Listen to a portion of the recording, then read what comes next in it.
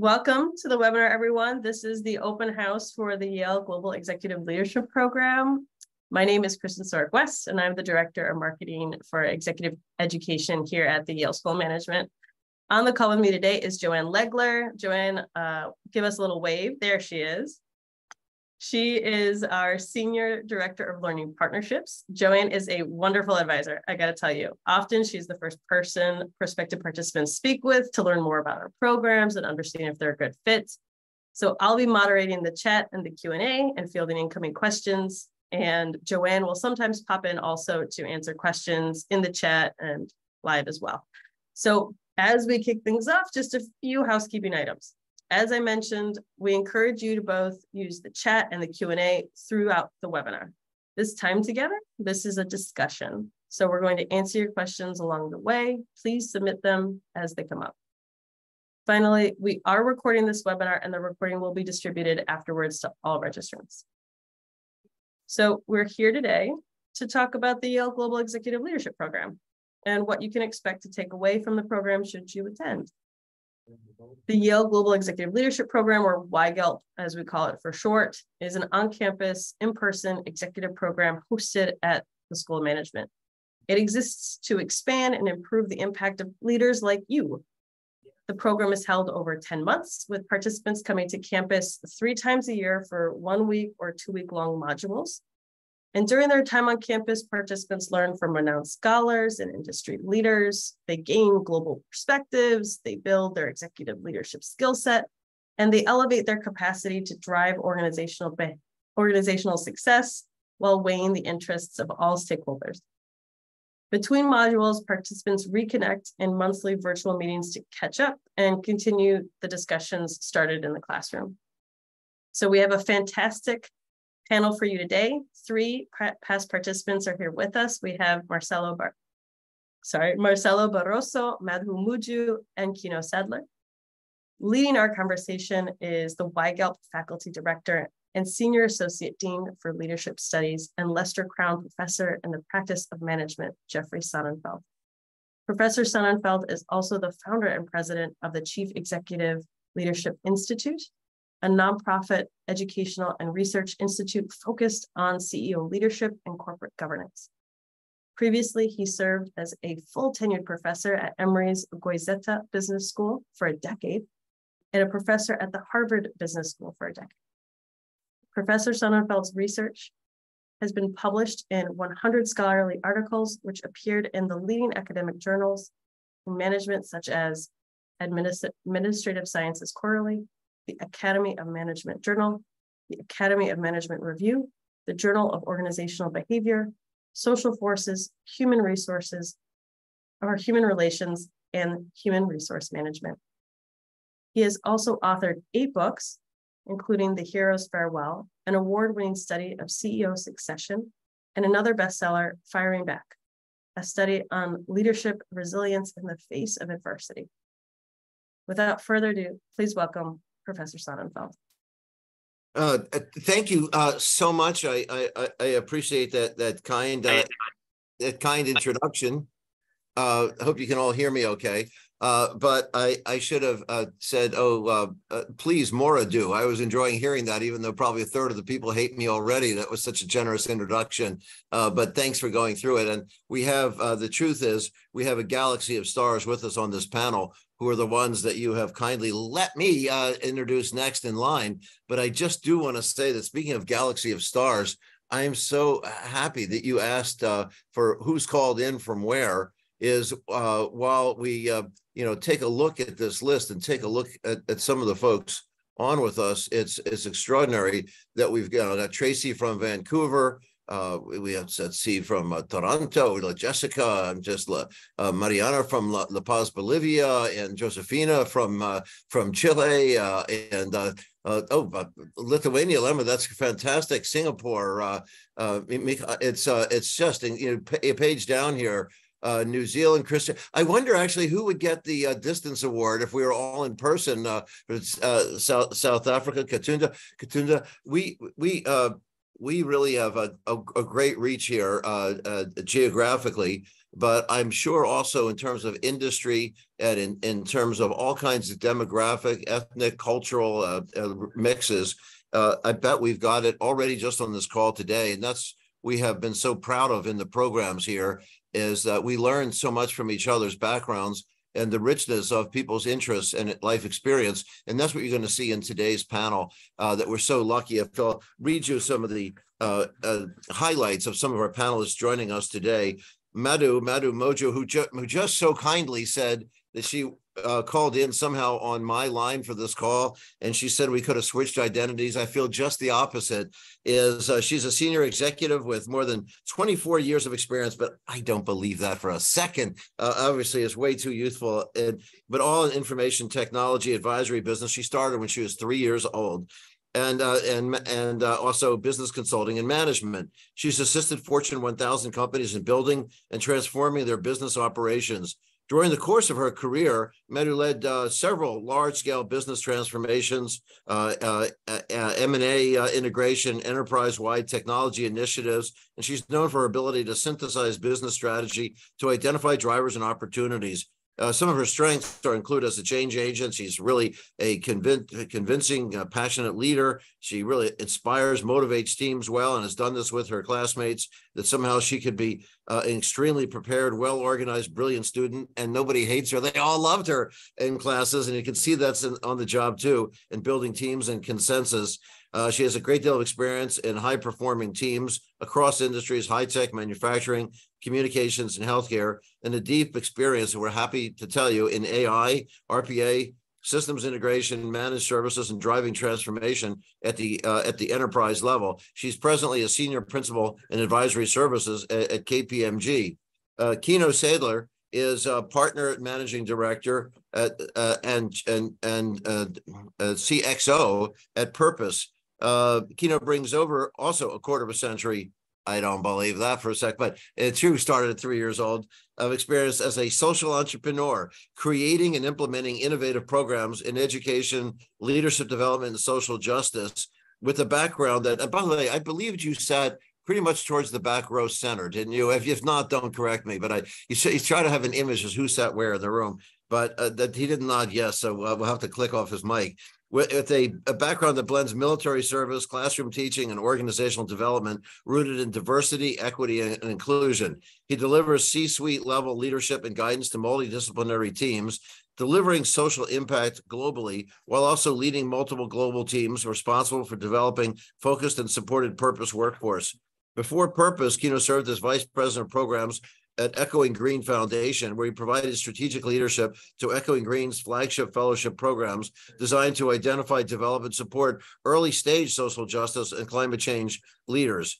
In 1997, Echo Green Fellow himself, Kino created the Breakthrough Atlanta program, an empowering educational experience that has resulted in equitable access to higher education for over 2,000 Atlanta middle school students, and prepared over 400 college-age teaching fellows for educational sector roles.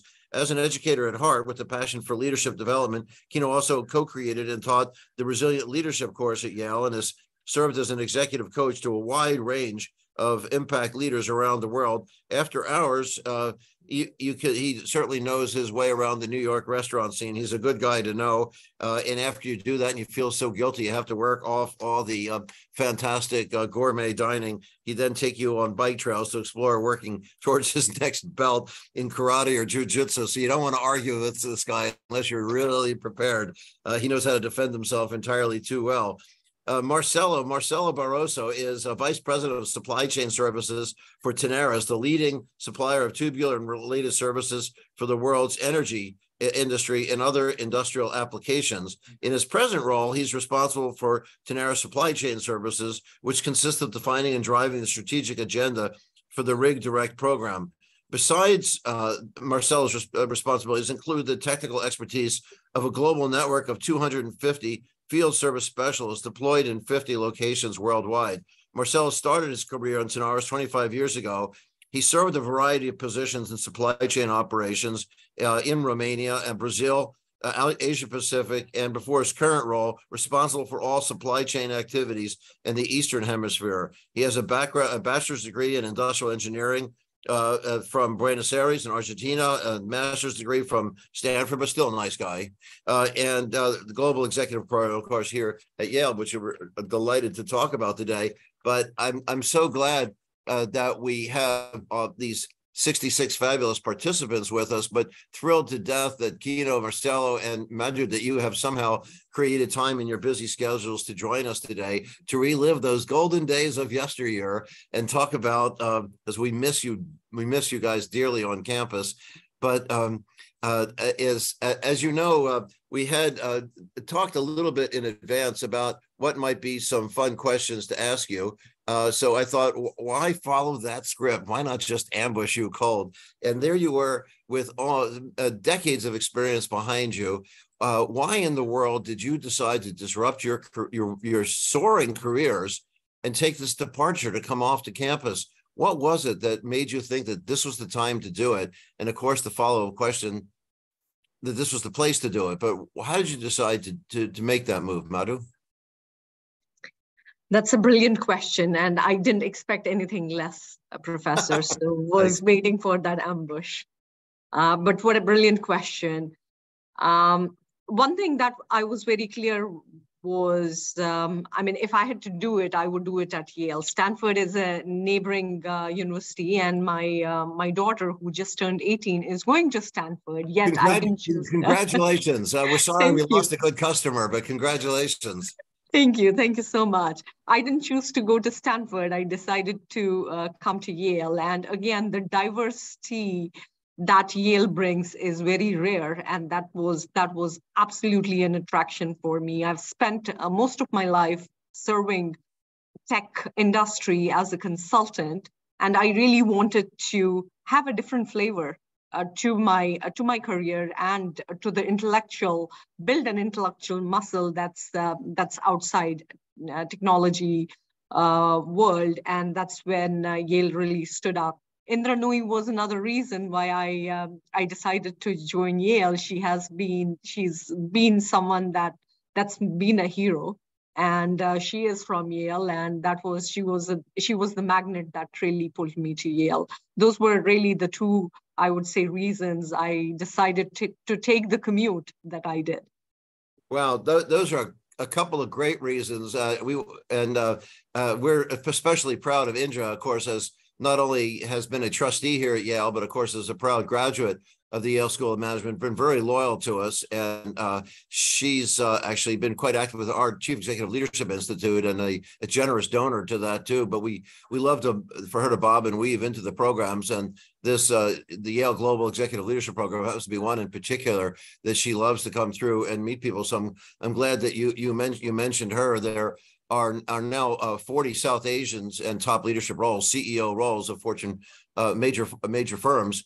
But she was a real pioneer, and she, like everybody on this call, has a lot of experience, but is still quite young, and a lot of more mileage yet for her to come. But I'm glad that Yale was such a strong magnet for you, and we got you here despite that evil Stanford. I'm going to come back to you in a few minutes. The hardball follow-up question is going to be, well, did you make the right choice? Did we measure up to this? Kino, how about you? Now that you got the chance for the sneak preview on that hardball question.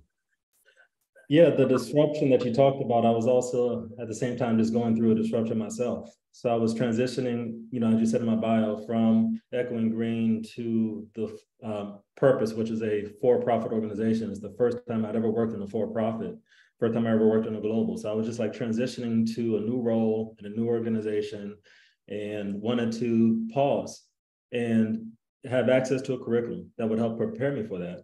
I was also going to an organization that was in its own inflection point. So it was still founder-led. It was still a relatively young organization, but scaling pretty fast. And I thought that not only my own growth, but the access to the resources and the curriculum that Yale would provide would help me in my role help the organization grow as well. I was also looking to just join or extend my network. I mean, we're talking about Yale, and its global reach, not only the cohort that I'll be connected to, but also the broader alumni network. But specifically within the cohort, just having a chance to interact with people who are from the communities and from the regions and in the areas that I would be working in. So just having a chance to grow my network in that space. The follow-up your question, was it the right, like, why did I decide YGELP? It checked all those boxes, but I was also looking for an experience. I looked at some of the programs, and they might be purely virtual. I looked at some programs, and it might have just been like a year or something, but like on campus. And I was looking for a blend of an on-campus experience that was substantive, but also the virtual experience, because I wanted to, continue doing my role. And Yale met that. And I guess the last one is I had a familiarity with Yale from an outside. As you said earlier, I was a lecturer, and I'd just done some things on campus. So I just had a chance to interact with the community, but as an outsider, and having a chance to really become part of the community, be immersed in the culture of Yale, at least through the YGELP program perspective, was just an added value, and it proved to be true.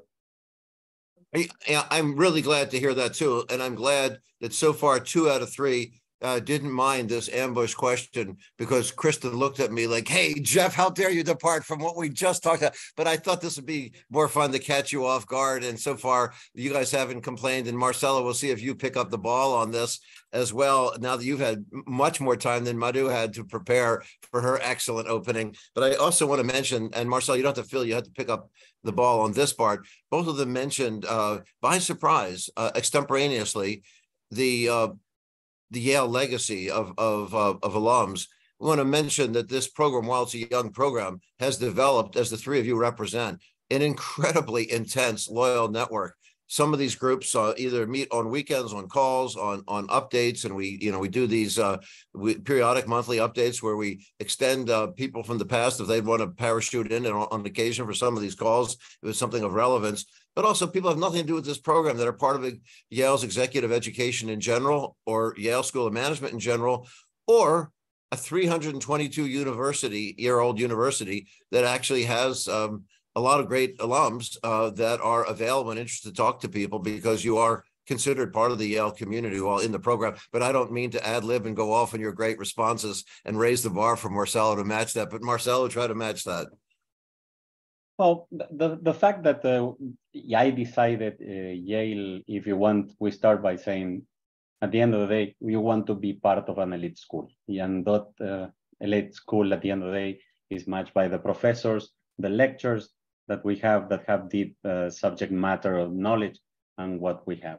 And remember that some of the professors that we had at the time were also professors that were giving their classes for the MBA students. The fact is that when they come to give those classes to us, they see different managers, some people that are top on their own executive career. So the interaction is quite valuable, and they check with us in a totally different way. On top of that is the access to the industry leaders, as you mentioned. And before, when you were presented, you are the head of the CEO Summit. At the end of the day, Yale give us this opportunity to access to industry leaders and to place us and to discuss with them some of the things that are happening today in the business. And I think those type of the venue that we have in Yale, the structures that we have in Yale, the type of structure of the program, the topics, and even the classmates that we have are worthwhile. And this quality of instruction is what at the end of the day, I was looking for when I did my due diligence. I compare, as Kino mentioned, different alternatives, but at the end of the day, you cannot match what Yale is bringing to the table when you put all of these things together. Well, thanks so much. I then warned you the follow-up question is going to be, if with that as the magnet that drew you here, those respective qualities, did we deliver on it? Because surely you delivered what we would have wanted, is as people on this call, as they take a look at the chat and who's there, you can see it's, as far as you can tell, it seems like it's suggestive of the representativeness that we have with the 3 of you.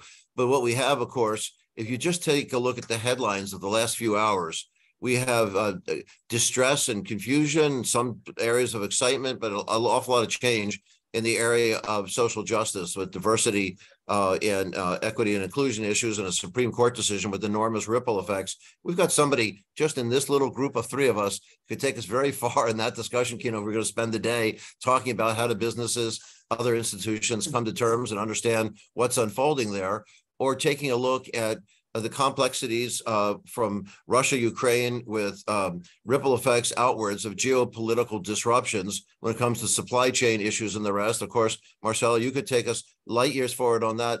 And then if we were to take a look at the exploding world of the unknown in technology, what alarms us and what excites us, what's very clear and pragmatic, what's pretty abstract and unknown, what is harmful and dangerous, and what seems to be safer than people say, is that we could spend the day with you talking about our sentient systems in our near future, and our computer is going to start to threaten us or enable us. Is that, I don't know, give Kristen extra credit for the selection we have, but it's sort of what we would have in a program, is that it's going to be frustrating to everybody on this call that we're not going to be able to tap your areas of expertise about what you do for a living, because we're asking you to talk about Yale. But in our programs, that's what we hope that you guys talk about. So did we measure up as a magnet to come here and what you were looking for, Madhu? Absolutely, Professor. I think it was intellectually very stimulating, and for me, just the themes that you touched on, from geopolitical disruption that's happening to the supply chain issues that we were dealing with. I remember discussing CHIPS Act for hours and hours in the class, and what it meant, our positioning with China, and how it was threatening to tech industry.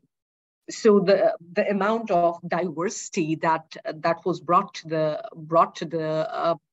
our curriculum was extremely rigorous, and really kept the cohort going, and it meant that we are taking those topics outside the classrooms and discussing them, not just over dinner, but also over the weekend. And it really created that bond, not just within the class, but outside the class as well. And Kido touched on faculty. It was amazing faculty that we got exposed with, that has been working with PE firms in bringing their own innovations to the market. So absolutely, yes, the diversity was phenomenal, and the topics that we teased out definitely enriched my intellect, and enriched how I position myself in my industry, and to the stakeholders that I deal with day in and day out. Well, that's great. And I'm glad to hear that the faculty's relevant skill set, cutting edge knowledge was helpful there. But I also like the fact, and I don't want to undercut my fantastic portfolio of colleagues, but that as you talk about your background, and every one of you, is that it was, I think, and if this is wrong, throw it out there to the group for honesty and in advertising here, is that it was your backgrounds were always just as relevant, if not more so, than the faculty. And I could tell you, as you heard in my bio, I spent 18 years at a well-known university just north of here, is that was not the case. Things had to stay literally the case inside the structure of the case study, so that it was considered cheating to bring in the wealth of your knowledge. Sometimes the case study is a stimulant to get into a broader array. But if you have expertise in the areas that you have in AI and nascent technologies, and Kino can take a look at a Supreme Court decision and catapult us forward, or you, Madhu, and Marcelo can start to talk to us about continuity of supply chains going through pandemics, technology changes, source issues, global wars, or all the rest, and all the parts of, is that's all relevant. We want to hear about it. Kino? Did this place measure up to what you looked for in terms of the magnet of values that brought you here?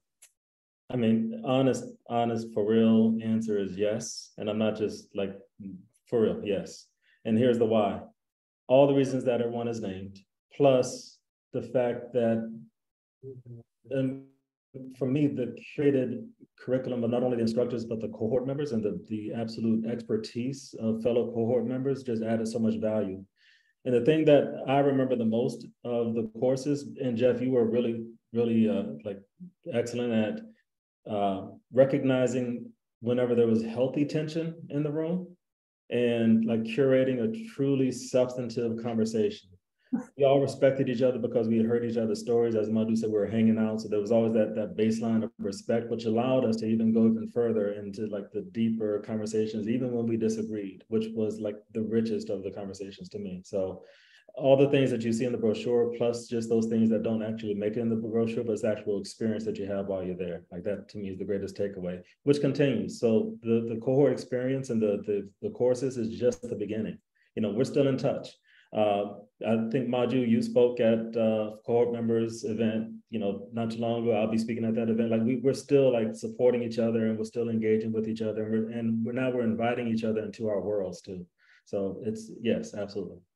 That's fantastic. And I thank you for the compliment on discussion management, but the way adults learn, and this is a hard part for a lot of management schools, a lot of business schools, when they get into executive education, they think that we're just going to teach you the same old case studies that we would teach young MBAs, and maybe teach them faster, and maybe it's not graded, but it's reworking the same material. And many times the teachers will have their backs to their classroom and they're writing algorithms on the blackboard.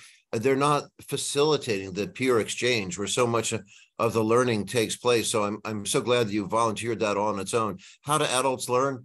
Is adults learn a little bit differently than the rote memorization or the deductive learning of even very smart young people. It's a little bit more deductive. The inductive nature of finding patterns and seeing creative cross, lateral linkages and opportunities are what comes out of this kind of session. And also, candidly, you're, for the most part, looking for something a little bit more pragmatic, a little bit less theoretical. We have plenty of time for discourse and luncheon discussions and a lot of things around the general university campus that are highly abstract, theoretical, and mind-stretching. But you also kind of know, what can I use back on the job? And that is a responsibility we have, that we know that this is an expensive in many ways, not just in terms of financial cost, but disruption from friends and family and the other parts of your lives, that you put a lot of trust that every minute is worth your time with us. And we want to make sure you're learning from each other and not put back in the kind of learning that you could do, watching a C-SPAN show or something like that. But anyhow, Marcelo, do you disagree with anything you've heard so far? No, not at all. I come with very high expectations based on what I knew about the program, and obviously with my interaction with the program staff while doing, as I mentioned before, the due diligence. We have to start by the core. At the end of the day, the program has very clear objectives of what the program wants to do. And this is to produce global leaders. At the end of the day, this is the reason why we are here. And this is what I was looking for. So when you put together what the program core is, together with the methods that we're going to have in the learning, which is exactly what you just mentioned, for example, how we engage in the classes, plus the idea that I want to bring back to my organization, financial management, business knowledge, entrepreneurship, this is all tackled during the program. Now you go to the program, and one of the things that you don't know is exactly who your cohort is going to be, who are the other executive or similar executives situated in situations like you are going to be in the program. And when you see that all the group that is put together by the administration of the product, you see that program goes beyond your expectation. So you end up with a program that is, because of the structure, going there for a week and then going back, which is the online, offline that Kino was mentioned, makes it extremely dynamic. If you see that it's individualized, because at the end of the day, they are working, focusing on you. It's interconnected, because we are working together with all our cohorts in and out, as Madhu was saying. It's a very well-rounded program, and it obviously, with the coaching, with the content, with the professors, it exceeds all the expectations that I had when I decided to go there. Oh, well, I'm sorry. That's fantastic, and I'm glad we've met those expectations. Here we are. We're about halfway through, and 2 minutes past the halfway through mark. And Kristen had sent me some great early questions that came in, but Kristen, I don't want to preempt if you see some questions that you've spotted coming in the chat that you think should take precedence over these 4 early questions. I also want to mention as a side, as I refer to the chat, I can't believe how quickly Joanne is diving in to address a lot of the specifics on logistics issues around the program and the timing or application process or all the rest. And I don't know, Joanne, if there's anything you wanted to point out that you've already flagged in the chat, or you want to wait till later? Yeah, we can hold. These are great questions, and my fingers are flying, so keep them coming. Wow, you are quick on the response. I can't read as fast as you're typing somehow, but I'm trying to listen to our superstar panel. There's a lot of good information. It's sort of like watching those confusing Bloomberg screens where they've got so much data coming at you at once. What do you pay attention to? Everything here looks interesting. Kristen, did you want to pull something from some of the chat questions or some of the prior questions that you think would be relevant now? Yes, I would love to. And I'd also like to recommend to those who are asking questions to send your questions to everyone. Right now, you're sending them to us as the hosts and panelists. Lovely. But some of your questions are very similar to one another. And so as Joanne is typing responses, she can answer probably, let's just put it this way. If you have a question, it's very likely someone else on the call has a similar one. So send it to the group and she can respond and answer probably more than one question at once. So yes, we did have a couple questions sent to us before the webinar, which was great. So we were able to just mull over some responses. One that came up again was if any of the participants, or I should say, if any of you on the call, Marcelo, Kino, Madhu, had challenges, in the program. So what were your greatest challenges while you were in the program? I think that question has come up a few times. So let's start with you, Marcelo. I would say that everything that had to do with the corporate governance was one of the areas where I had the most challenge. I was, because of my background, within the same company, within supply chain and being, if you want a family-owned company, everything has to do with the role of the corporate governance, what makes a board. It was very far away from my day-to-day. And as Kino mentioned before, I think the superb part of all the teachers that we have, and especially Jeff, who is a master, let's say at the end of the day, in corporate governance, is the one that helped us dive through this.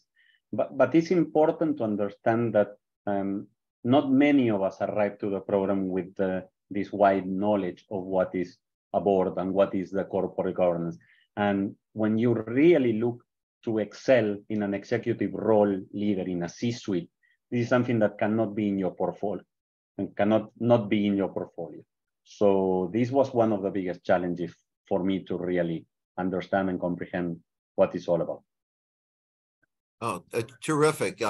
As Louis Pasteur says to us centuries ago, chance favors the mind that's prepared. And sometimes people, through tragedies in the office or other kinds of disruptions that we've talked about through the program, that had opportunities come their way earlier than they expected. It's just nice to prepare for something that's beyond your immediate experience. And I did think that the board level governance issues were a stretch, but you guys were eager to dive into that. Madhu? Absolutely, and I think you touched on it. Being part of Big Four, I have been on board for nonprofit, and as I look at my career progression, one of the quests that I have is, what does the next chapter of my book look like? And that's really what I came with, and it was phenomenal how the program really helped me shape right from sharpening my knowledge base on what does it really mean to be part of a for-profit board of directors. What does it really mean to be a CEO of a for-profit company, and what does it really take from running a P&L to go to market, to having an understanding of supply chain and mixing it up with everything that's happening from geopolitical lever to the disruption that technology is bringing in. I think it really helped me create a wrapper around me that made me feel that I have added many contours to the experience that I was looking at that will help me advance. The second challenge that I would want to talk about, and just being very honest here, was we all had full-time jobs and we are all in leadership roles. So just getting away from your day-to-day life and diving deep into this phenomenal experience was, it was a mental challenge. But again, the support that we got, all of us, and I'm speaking on behalf of my cohort, it was really amazing. We were, if there was time that I had to step away for 30 minutes, I did have the ability to brainstorm with my team members, and then also connect with my professor on what did I miss, and have the ability to reach back to them in terms of just shaping up my thinking and filling in what I might have missed. So I would say it was a very fulfilling experience in terms of even addressing the gaps that I came in with, and addressing some of the challenges that I had from day-to-day management of my schedule. That is very interesting response too, as you talk about the challenges of spanning boundaries. One of them, the first one, of course, across sectors, and Kino could tell you from echoing green and purpose and things, how the contrasts are as you span sectors. But your second part, the heck with organization life and sectors, personal life, is you have to span these different roles of being a student and being an executive. And others have challenges with being a partner, a parent, and other things in their lives. Is that we try to be flexible that way. Offhand, I only can remember one incident in all the years of the program where we had one person whose company was circling the drain when he came into the program and actually went bankrupt during the program, that we lost him for extensive periods. Only one person. And we understood it, but it wasn't smart. And we wound up giving him some makeup time. Not that I want to encourage that to Chris and Joanna have to lose sleep over that, but it was again, out of all these years and all the programs and all the people and all the complexities of business life, that was the one time. And I think somehow if someone has to spend a little bit of time to be late from a class or depart a little bit early or something like that, is that we always find a way for some catch up. That both classmates and the faculty are very much available. There are other faculties, I don't have to name the names of Columbia and places, where you go down the hallway and the doors are closed all the time. You could see like tumbleweed blowing down the halls, except when they're teaching themselves, they're not there. That's not the culture here. I would admit in the summertime here, I'm perhaps the only person who's dressed up wearing a tie, but that's because my wife tells me it's slenderizing, but mainly people are here in their offices all the time. So if you do need to see somebody for extra time for whatever reason, we're available. I'm glad you bring that up, Kino. Yeah, that really resonated with me as well. So crossing sectors, of course, there might be some topics that are discussed that didn't necessarily impact my work, but were still interesting. But Jeff, going to what you said before, that I'm also reminded of people in our cohort who had life transitions in the sense of like losing their career or like switching to a different career or something like that, and seeing the cohort rally and support them was another unexpected benefit of just being part of this really close community. And then module, like what you said, really resonated as far as being fully present. Like if those on the call take away anything from this call, if you apply and join, I can't stress this enough. Excuse me for the noise outside, but I can't stress this enough of protecting the time as best you can. Really try to be fully present. There was, as all of us on the call, like we had situations and responsibilities post-class, and I've spent many times like after class just in the hotel room catching up on emails and making calls, etc. But if I could do it over again, I would probably, not even probably, I would definitely spend more time with my cohort members in the evenings, be like take less time during the breaks, running out to make a call, and just like being fully present for the courses and for the experience. Like that's one thing. Yeah, there you go. +1, Kino. I mean, if I was given an opportunity, I would replay the experience and really spend more time with my cohort members and with the faculty. Absolutely. Yeah. Thank you so much, guys. Go ahead. Jeff, underlining something else you said, speaking to the faculty, like there wasn't, the time that I did go out, it wasn't out of the ordinary to see like the faculty member who spoke to us that day, joining us for dinner that night and just continuing the conversation. And that was just like a rare treat also. We actually love it. And they do just about pay us well enough. We can afford our own meals. And we actually come out, not just because we're freeloaders, but in fact, we enjoy the company, but also we learn a lot from you folks. This is not a power-driven relationship of a passive class and active professor, but rather we see ourselves as learning partners. And there are just a lot of exchanges. People get great ideas about the research. They test things out in different sectors or industries, but also just continuing the dialogue for the day. Many times we just go deeper than we can get in the bounds of the classroom. People want to go further. So both at dinners, but also the breaks. I think you find almost too many faculty coming by the breaks because they really want to snag you to talk more. And so, push us away if there are too many of us coming around to follow up and chatter. Kristen, another one you wanted to tee up at it for us? Thanks again, guys, for your remarkable candor.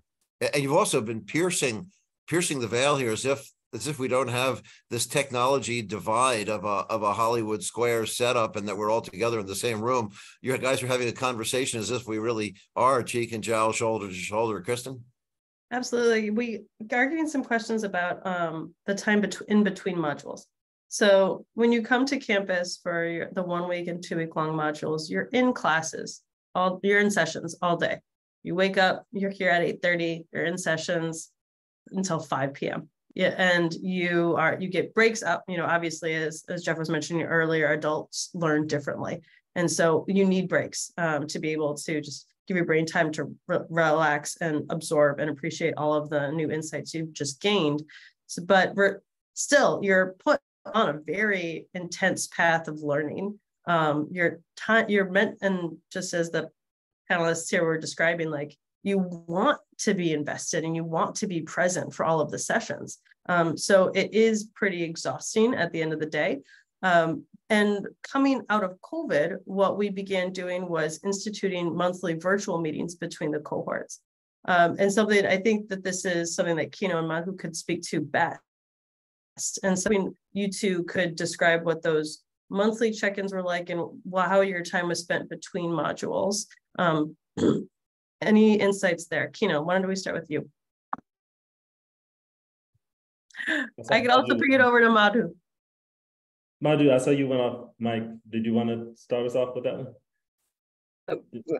I can, Kino. I mean, I remember the first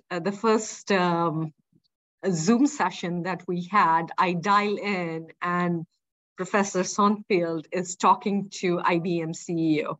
That was my first introduction to my monthly touch points, and it doesn't happen, very often that I'm on a call with a new CEO that's reshaping what 200-plus-year-old company would look like.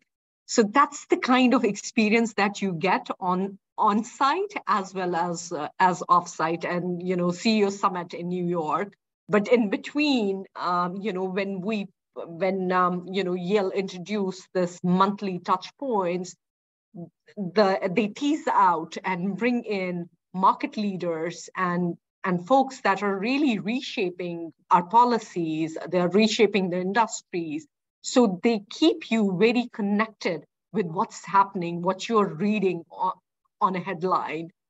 It was very, you use the word exhausting. I would replace that with stimulating. It was extremely, extremely stimulating for me. And again, I will speak on my cohort because this is the experience that we all had. If we had an opportunity and privilege to do it again, we would absolutely come and do it again. It really filled in a lot of gaps that we brought in, right? It reshaped us as different professionals and reshaped us as different people because of the bonds, connections that we build. And Kino just touched on me being, I was invited as a keynote speaker in one of my cohort team members' company where he's a CEO. I wouldn't have had that opportunity, and it was such an enriching interaction. So overall, I feel that it was the monthly connections were really keeping us connected to what is happening from an outside-in perspective. And then within the cohorts, it was giving us an opportunity to really build those deeper bonds and relationships. Oh, thank you very much. And thanks for mentioning the resource we draw on of hundreds and hundreds of CEOs that we bring in different mixes each month or in class that make sense. And the CEO Summit itself that many in the YGELP attend is in person. It's the world's first school for incumbent CEOs. Something so shriekingly obvious, you think some other university would have done it, but they haven't. We're it. Before there was the World Economic Forum in Davos, before that, before Forbes, Fortune Business Week, the New York Times, Wall Street Journal, or Bill Gates of Microsoft or others pulled CEOs together. We started this. We've done 136 programs so far over the last 34 years. And we actually helped all these other competitors enter the space to do things that are more spouse oriented or public policy, but not really focused on the business. So, and we aren't selling anybody anything. They're lively, interactive forums. So we have a unique bond directly, personally with the CEOs of many of the largest and most diverse and exciting businesses out there to come and join us. But the monthly experience is one opportunity for that. I'm glad you mentioned that, Madhu, but there are other things that also happen in other schools, other programs don't have that. And Kino, we'd love to hear what you've done. This is, by the way, the vexing challenge historically in the study of adult learning and executive education is they call the technical term is the transfer of knowledge back to the job. Is a lot of things seem to make sense when you're sitting there in a classroom and then the program's over and then suddenly you get back and none of that language works. Some of those concepts seem too ethereal. You don't have the support around you. Is that by going back for a while and then coming back to see us again, you hold us accountable, but the monthly calls is an opportunity to trade ideas with one another and say, hey, I tried that on it, Jeff, it didn't fit. And, or, Kino, did you try it and have a different experience? So it's that transfer of knowledge is very much facilitated by that kind of a follow-up, Kino? I mean, yeah, plus one to everything Madhu said, the continuing of the conversations. I'd also like to talk about another gathering that happened in between that was just amongst cohort members, where we were like doing some peer learning with each other. Someone would bring a challenge and we could just wrestle with it together, like in a brain trust format, as well as share feedback to you all as the YGELP staff. And I just always appreciated how responsive you were to that. And I could feel a different experience based on our feedback every time we gathered in the physical. And so there was an ongoing just back and forth exchange, which I appreciated as well. Excellent. Marcelo? Jeff, when I did the course, our check-ins were maybe not with the whole group. I did prior to the pandemic. But if you ask me what I used to do was to prepare the next week back in Yale. We have the agenda in front of us. We know who the speakers, who the professors are going to be. We know the books that are going to be shared with us.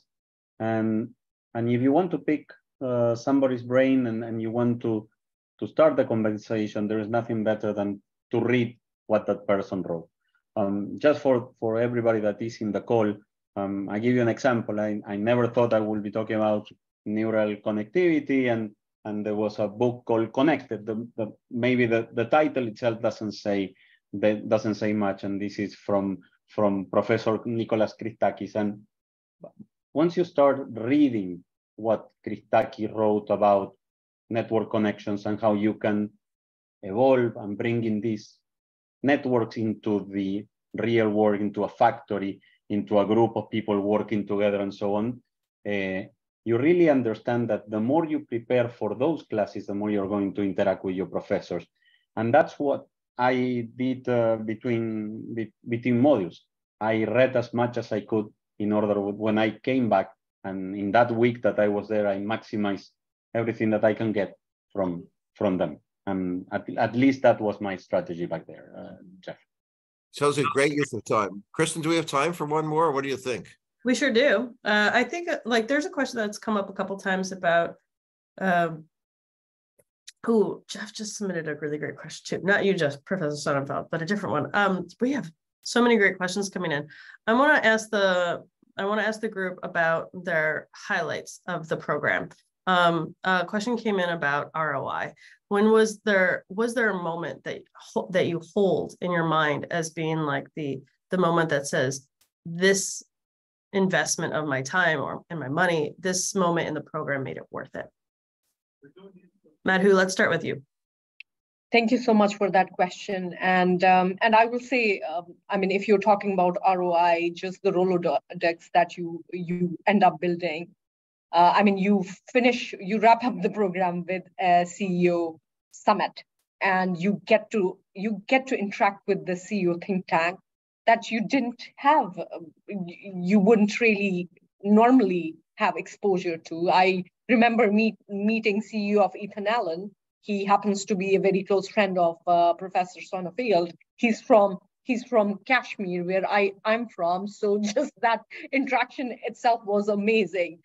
So there are many ahas like that throughout the program. So the ROI is absolutely there. I do want to call out on one experience that was very personal to me, and it was definitely the highest point for me. We were in a session, and we knew that Indra Nui is coming for that session, and I was super excited as you know, all my cohort members could tell, and Professor Sonnenfeld also saw that. And as we started with the introduction, as Professor Sonnenfeld started with the introduction, he let me open the session, and that was so precious. It was phenomenal experience, and very, very emotional, as you could tell. Just the very fact that he paid such a keen interest, and he zoomed in and really cared for my for my admiration for Indra was very touching. So I mean, that's the care, that's the attention that you would experience in this program. I mean, I still I will carry that experience. I will carry that interaction that I had with Indra one-on-one, till the end, because I do hold her at such a high stature. So, but I mean, if you talk to anybody, including Kino, within our cohorts, they all have such ahas. Your own engagement at that moment was definitely electrifying, catalytic to us all, and you certainly seized the moment. Kino? Yeah, I mean, so many. That's a hard question to answer. Like many moments in class that were those light bulb moments. Those speakers that were announced, as well as those that we didn't know were there. Like sometimes we'll be doing a case study and we're really digging into it, and broken up into teams, then we're presenting our points of view, and then Jeff points to the screen and the person that we're talking about is on the screen, and then they walk us through like the actual decisions. Well, and there was another one where we got to interact with Yale students who were interested in entrepreneurship. So we just had a dinner evening with them and just offering advice to them, which was really special. But I think the one that crossed my mind at first when you asked that question was like our last day. And that's like when it really hit me, where we were going through this process. It was officially coming to an end as we were being like invited or welcomed into the broader Yale community. And that's like when it really hit me that this thing is just the beginning. So I guess my final answer to that is like the next one. My favorite experience is like the next one, because I know they're just beyond going. So well said, Kino. That's of course why we we call the close commencement because it is commencing. The graduation is not terminating, it's just beginning, commencing. Marcelo? Just let me add to what the guy said here. If you're analyzing the return, other than what they said, you have a quantitative part and a qualitative part. The network that you build it's tangible. So at the end of the day, there is a return there that you didn't have. You invested on something, and that something is a group of friends, colleagues, peers, confident that you can ask and go and touch them. And this network of cohorts, professors, and so on is part of what you work and you build during this project. And Kino just touched on the broader Yale community, which I was going to touch base on that. And I think that's the tangible thing on it. And then when you go back to your own work, and there is some looking inside you and trying to see how you can be better, how it teaches you to trust on your instincts, and you come back armed with a lot of insights that are science back if you want, but they're insights that makes you a better decision-making lead. That's another tangible result, at least for me. I gain a lot of confidence on my abilities to tackle diverse challenges that, again, because of my background, one company, many years doing supply chain, I didn't have. So the return for me was tremendous coming to the program. Fantastic. So happy to hear that. And I know that Kristen and Joanne, with the precious time left, you want to say a word or two in closing. I just want to say I've studied these programs that the earliest ones began after the Second World War. The very first one of an senior executive program was actually at Carnegie Mellon, followed quickly by one at Harvard, and then Columbia and Stanford and MIT. Others picked up on them. The original ones were literally called the Retread program. They were created for military brass that was being retrofitted for civilian society after the Second War. None of these programs existed until then. And they really were all just faster, ungraded MBA programs running about 14 weeks in length. With the pace of business life changing, they got reduced to 12 to 10, and now some are 6 to 8 weeks and things. But still, and being away for that contiguous period of time, you wondered, they were usually people who were about to get a giant job. Not anymore. If you can be off the job and missed for 6 or 8 weeks, it often was an expensive outplacement program. You didn't go back to the job and see what's going on. And I remember times somebody would call on the phone during a break, and the phone ring and ring, and they'd answer and say, Marcelo's office. And he'd say, oh, that's all I wanted to hear. Just want to know I still have a job back home. Is that this is designed to be both the learning style, the currency of the information, and the way the process of learning to be addressed to very accomplished adults in the real world. But I should get out of your way, just other than say the generosity of the three of you. There's nothing in it for you to do this for us today. We're not paying you for this. We're not getting commissions on who signs up, and it's just your wonderful generosity and loyalty that we appreciate you doing this.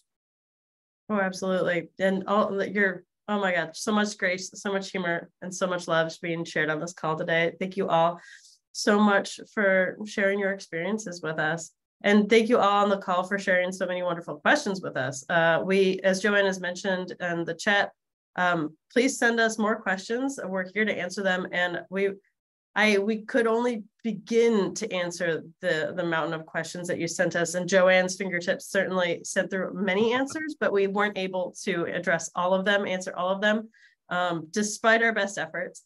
So bear with us. We have your questions and your comments saved, so we can follow up on all, but also please reach out to us directly.